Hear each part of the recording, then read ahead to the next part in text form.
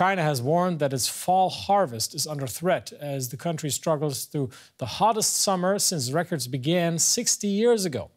State agencies across China warned residents yesterday to save, quote, every unit of water as severe drought continues, especially in the nation's south. Power rationing across multiple provinces has resulted in thousands of factory closures and is being felt in major cities like Shanghai. Let's get more on this from DW's Zhou Changhan in Taipei. So all of this sounds pretty alarming. Give us an idea of what's at stake here.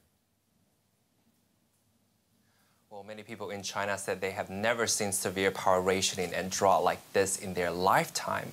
If we look at the economic sectors that are being influenced, the first one is probably the agriculture industry. There are a lot of lost crops. China's agriculture ministry also warned that an unprecedented heat wave and drought pose a threat to the autumn harvest. And we have also seen 16,000 to 17,000 companies, including Volkswagen, Toyota, Foxconn, which produce iPhones, have temporary closures and affecting global factory supplies. Now, you mentioned it, this heat wave and brush fires, for that matter, have led to power rationing in the southwest of the country. What are the downstream effects of that? Well, we've already seen large parts of China, including Sichuan, Zhejiang, Jiangsu, and Anhui, experiences power shortages. And the big cities like Shanghai also switched off some iconic lights to save power. More than 900 million people have been affected.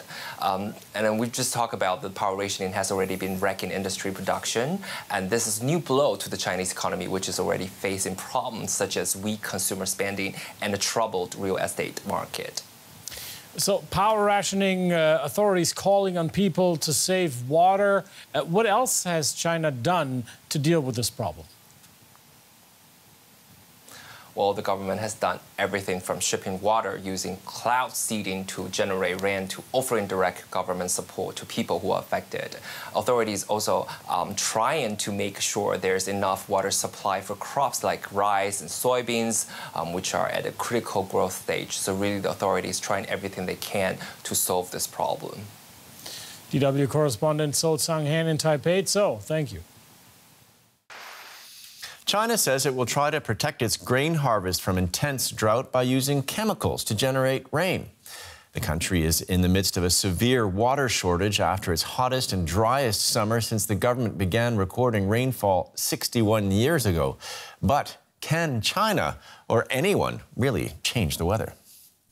Firing rockets into the clouds and hoping for rain. These meteorology workers in China's Hubei province are participating in a 3-month project, hoping to save this year's grain harvest.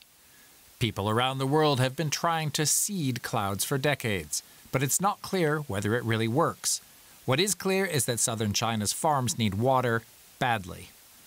If the situation is like this every year, we will have to find new solutions.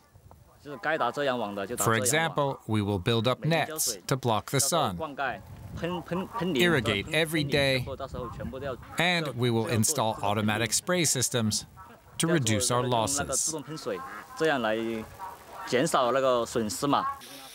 One way to get water to the fields is to divert rivers and reservoirs using heavy-duty pumps. Rice paddies require a huge amount of water and are especially sensitive to drought. Without timely irrigation, the rice would buckle, which would lead to crop failure. But reservoirs are already depleted by the hot, dry summer. That's why authorities are trying everything to save the harvest, whether the technology is proven or not.